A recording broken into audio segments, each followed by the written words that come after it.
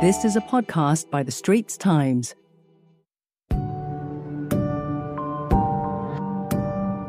Welcome to Singapore's War on COVID, a podcast series by the Straits Times. This podcast series is based on selected chapters from a book detailing Singapore's experience battling the COVID-19 pandemic. The book, written by journalists of the Straits Times and edited by ST's executive editor Sumiko Tan, is titled In This Together, Singapore's COVID-19 Story, and is available in major bookstores now. Details online at stbooks.sg.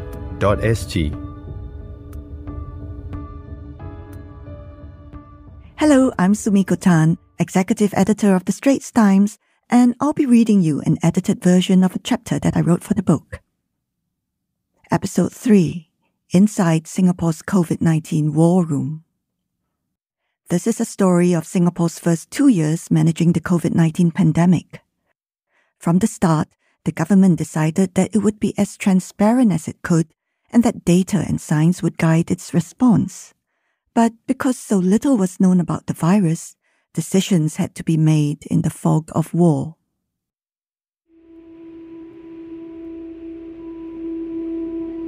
By the middle of January 2020, the new virus that was first reported in Wuhan, China, was rapidly spreading throughout Asia. Mr. Gan Kim Yong, Singapore's Minister for Health, knew this was going to be a crisis beyond his ministry. He decided to set up a multi-ministry task force to manage the government's response. It would be co-chaired by Mr. Lawrence Wong, who was then the National Development Minister. As Mr. Gan explained, when I first looked at the outbreak, I needed to make sure that we have sufficient resources so that we can marshal the support of the whole of government, and it requires actually more than one chairman's work because it's so complex. On January 22nd, the government announced the formation of the 10-member multi-ministry task force. The ministers included the majority of Singapore's fourth-generation leadership. Observers pointed out how this would be a major test of their ability to handle a national crisis. The task force came to be known among Singaporeans as the MTF for short. On January 23rd, just one day after the MTF was formed, a 66-year-old man from Wuhan on holiday with his family became Singapore's case number 1. The crisis that was to engulf the world had touched down in Singapore.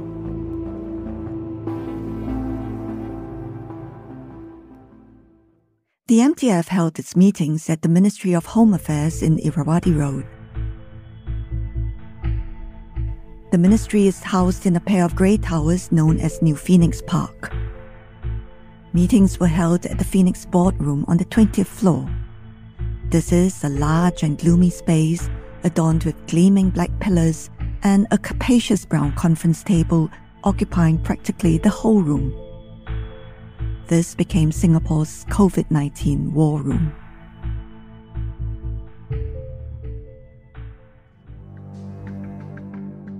Working in parallel with the MTF was the Homefront Crisis Executive Group. This is a high-powered group of civil servants which springs into action during times of national crisis. It was convened on January 22nd, the same day as the MTF. The group is always chaired by the Permanent Secretary of the Ministry of Home Affairs, in this case, Mr. Pang Kin Keong. Explaining the work of the group, Mr. Pang said it has 2 primary functions. One is get the information, make the analysis, make our recommendations where policy issues are concerned. And then we'll go up to MTF. MTF must bring in their own perspectives, their own judgment, their own political lens to it, and decide whether they accept our recommendations or ask us to tweak it or take a different decision. So that's one key role. The second role is we operationalize actually all the policies the MTF decides. The HCG's role is to ensure effective and proper implementation and operationalization on the ground. The MTF decided that it would be transparent about how it dealt with COVID-19, as Mr. Gan explained. We decided from the beginning between Lawrence and I and the whole MTF that the key is really to be transparent as much as we could, other than patient sensitivity and commercial concerns or bilateral issues, we then are more careful. Beyond that, whatever we know is whatever you know, whatever we tell you is whatever we know. So we just went in, be prepared to be frank and upfront to answer the questions. If we don't know, we say we don't know, we'll go and find out. The day-to-day management of the pandemic was handled by the MTF. But Prime Minister Lee Hsien Loong stepped in at significant moments to address the nation and calm nerves. In 2020, the first year of COVID-19, he gave 7 speeches. In 2021, when the situation had stabilized, he gave 2. Mr. S. Iswaran, who was Minister for Communications and Information in the first year of the pandemic, said, So our objective has always been that when PM comes, it's at key points because he's there to present the strategic picture, the big issues, and the large message points have to be conveyed. Then the MTF gives you the more regular cadence because there's a certain tempo to what we are doing, and a lot of it is operational in nature, but operational in a manner that impacts all of us. So you need that regular cadence. To respond swiftly and decisively to the virus, a clear chain of command in government was necessary. The Homefront Executive Group of Civil Servants reports to the MTF, and the MTF reports to the Cabinet, which also decides on major policies such as border closures. In April 2020, Senior Minister Teo Chee Hean was asked by the Prime Minister to oversee a big outbreak at migrant worker dormitories. While he spoke to officers from the different ministries to get a feel of how they were getting on, he didn't give orders. He saw his role as helping to create a structure. Senior Minister Teo said, Whenever they needed to decide on what to do, it has to go through the proper chain of command. But in the end, the MTF decides. And that has to be the way. You have to have a unity of command. Mr. Wong said the MTF was guided by its advisor, Deputy Prime Minister Heng Swee Keat and Senior Minister Teo. But day to day, the MTF made the call. He said, We operated without having to clear every single decision. Otherwise, that would have been very slow and we would not have been able to respond and operate at the speed at which we did. Prime Minister Lee said, I depend a lot on the ministers because I think they are hands-on, they are meeting their officials daily, they are dealing with the situation, they have their ministries under their charge, and they have to deal with the operational consequences of strategic decisions. So if I give operational instructions and cross lines with them, I think it's going to be very difficult for them to work. Besides being transparent and having a clear chain of command internally, another facet of the Singapore response was how decisions were guided by data. Prime Minister Lee said, You have to be data-based. You have to know what is actually happening, what is working, what is not working, what the trends are, how to interpret them, and therefore how do I react to them. Whether it's trends of infections, trends of people going to ICU, trends of people coming in from overseas, and therefore from coming in to being positive, from being positive to having to go to hospital, from being in hospital to maybe coming out and possibly along the way infecting others. What are the data? Then I can make informed decisions. So as PM, I need to make sure that we have the information, that we are asking the right questions, and that we are shifting gears at the right time. Unlike past economic and security crises, the pandemic required the whole of government to be mobilized on a sustained basis. It also had to operate in a way which it was not structured to do. Prime Minister Lee said, and you've had to build on the fly and organize, and you're running a war. So it's not a small operation where you can be in charge of everything and you can tell everybody, you do this, and do exactly as I tell you and everything will be fine. I've got to work through the ministers more. I've got to depend on giving the right overall guidance and then depend on them to interpret that guidance in their day-to-day decisions. And at the same time, I've got to have a feel dipstick of what's happening as a result of all this machinery and process, so that if it's not quite happening right, you have the right feel and you can calibrate and shift course. And that's a different way to operate. He told the ministers that the daily report given to the cabinet about the COVID situation should also be made public. During the dormitory outbreak, he also got daily updates, down to information including how many workers were being transported from hospital back to the dorms. Prime Minister Lee said it wasn't just about numbers. So we're getting patients come in who are imported, right? And we see them half a dozen a day, a dozen a day. So what are their profiles like? Are these people who are very sick? Are these people who are old cases? Are these people who are who go on to show symptoms? Because most of them, when we catch them, are still without symptoms. And then if they show symptoms, how long do we have to keep them in hospital? And you need to have this kind of feel, then you know how big a problem I have. And if I have a big problem, I have to tighten up on the inflows of arrivals. If, in fact, most of them are not so sick, and I have space for them, then I can consider easing out on arrivals and allowing more flows. So it's that kind of feel which you need. Being able to analyze the data in such a way was a luxury that came only later, he acknowledged. At the start of the dormitory spike, the government had to just bludgeon its way to implement the big moves and deal with the situation at hand. He explained. It's what Teo Chee Hean calls a First World War type battle. You are not going for fine-tuning, you are not going for precise numbers, you just want to have a barrage, a major operation to just stamp it down, do big right things, never mind the small optimizations. When that's under control, then we can think about tuning it, making sure that we are not paying more of an opportunity cost than we should, making sure that we are doing things as well as we can. With so many decisions to be made, were there heated arguments in Cabinet?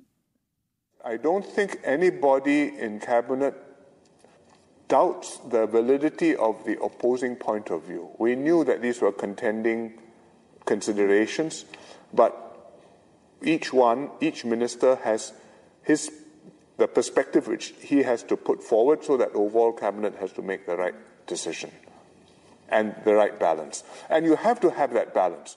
He gave the example of how the Ministry of Health is responsible not just for treating sick people, but also for public health, which is not quite the same thing.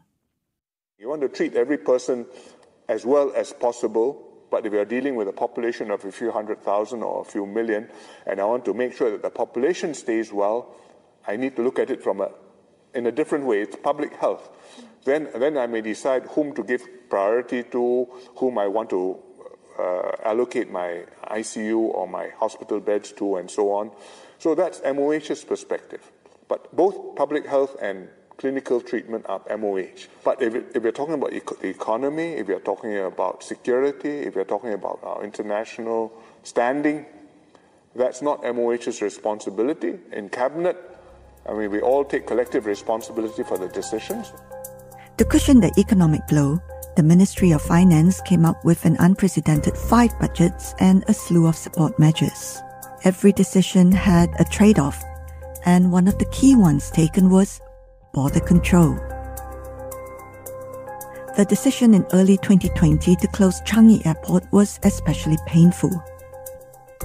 for us to shift gears from business as usual to progressively locking down was a very tough decision, because we make our living based on Changi and being a hub.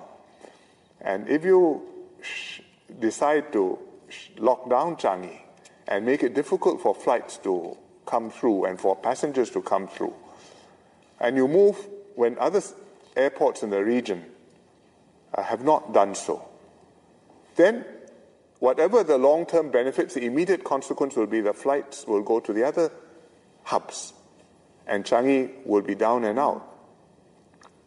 And that's not a decision which you can make very lightly. Going into lockdown in April 2020 was another major decision. He recounted the thinking behind what Singapore called its circuit breaker. We had held it off as long as we could because we knew that once you lock down, the clock is ticking. I mean, you're holding your breath, and after a while you do have to let go and breathe again, and activities have to start up again. So we did not want to do it until we absolutely had to do it. And that was at the end of March. I remember we discussed it in Cabinet, and MTF had different views, whether we should move or whether we should wait a little bit longer. My feeling was that we should move because the trends were clear. It's not a matter of the threshold, whether you're at 10 or at 20 or at 30 or 50 or 100. But what the trend is, and is it something stable and apparently and under control, or is it something which is growing day by day and it hasn't gotten out of hand yet, but it's heading in that direction? So my view, looking at the numbers and just eyeballing it, was that it was heading in a bad direction and we should move. There was no point waiting. But it was a very big decision, so I told the ministers, we sleep on this, we meet again tomorrow. You have a proposal. I think you come with this proposal tomorrow, but you give me another proposal which is 30% steeper than that.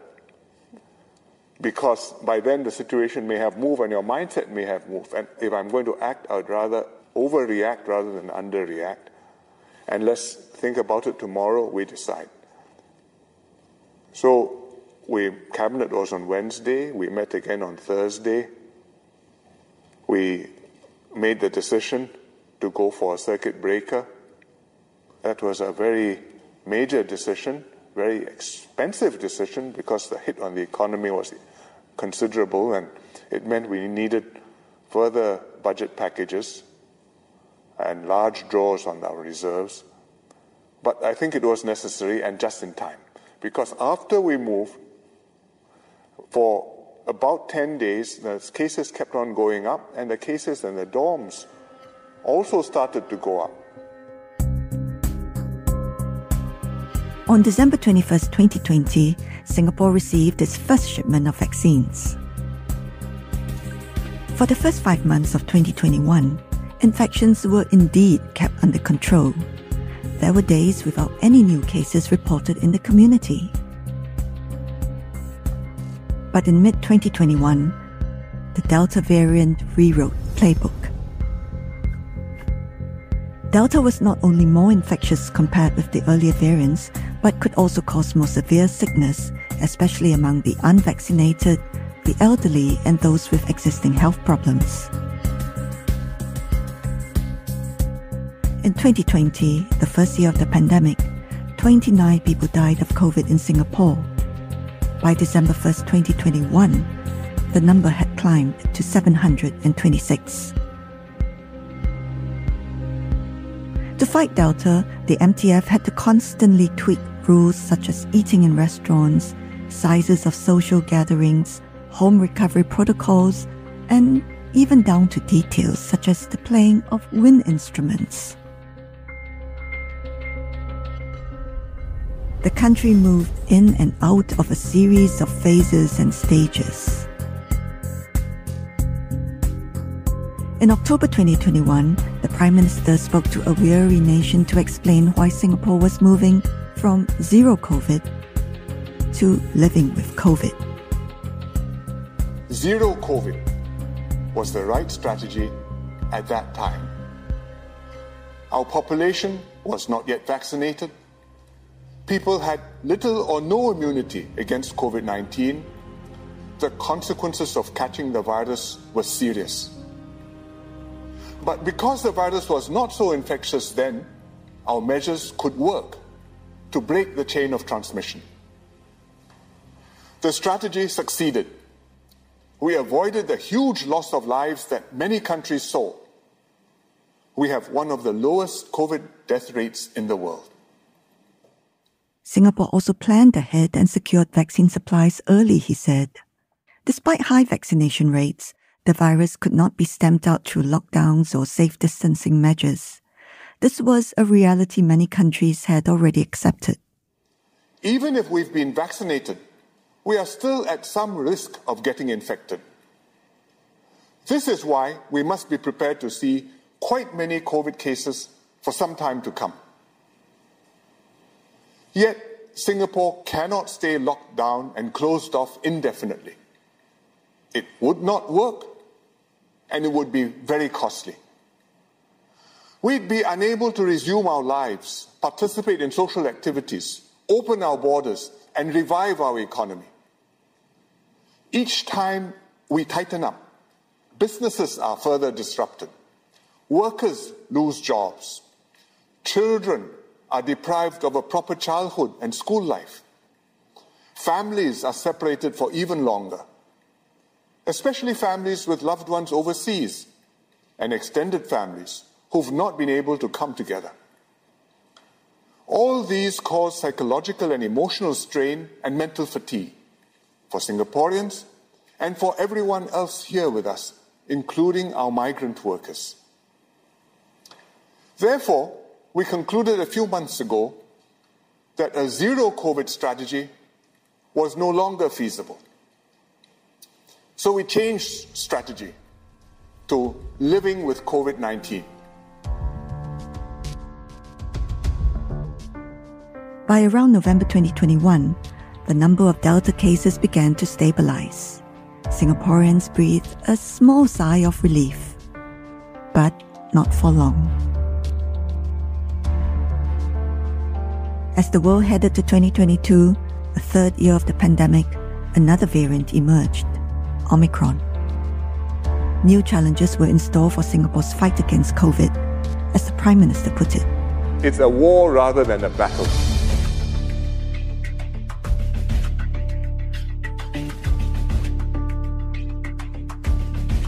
Thanks for listening. I'm Sumiko Tan for the Straits Times. In the next episode on May 9th, I'll chronicle the lessons Singapore learned from its war on COVID-19, including why it had to make a U-turn on the wearing of face masks.